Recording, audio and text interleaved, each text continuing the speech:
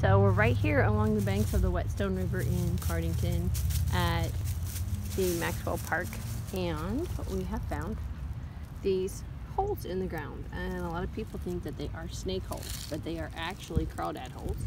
Snakes don't really have anything to dig with.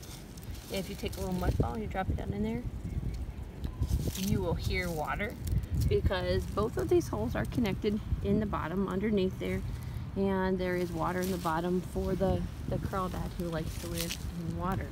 I am sure that at some time or another people have seen snakes climbing out of a hole, because they do look for holes in the ground to get down deep below the frost line for hibernation, and then they do emerge from those holes. So somebody probably has seen that. Sometimes you see a little chimney of mud that is over a hole. That's what we see here. This chimney is kind of collapsed and has kind of filled in. He was cleaning out his house. If we move that, we will see there is another crawdad hole. And as he cleaned out from that last rain, he accidentally sealed himself inside. But as long as he doesn't want to go anywhere, that's fine.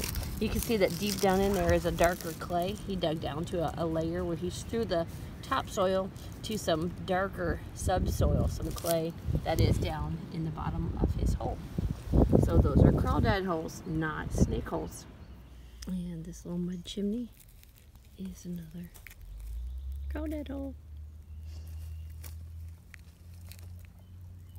So I climbed down here to get a closer look at this cool rock that looks like fossils, and when I moved it, I disturbed the home of this little girl, and when I picked her up, she was loaded with eggs. Look at all those. Isn't that really cool? Now, when I look on the side of her, I'm looking to see if she has red, pink. No, she does not. That's good. Right here, if she would have had red on the side of her, then she would have been the invasive species kind of crawdad that has been getting into our waterways. Are they called rufous-sided?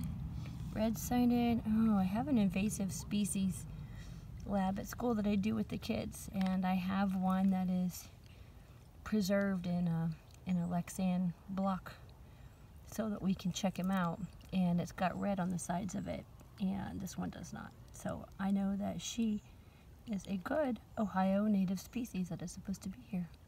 So I'm going to further check out this very cool rock and flip it over and see if there are any good fossils on the other side.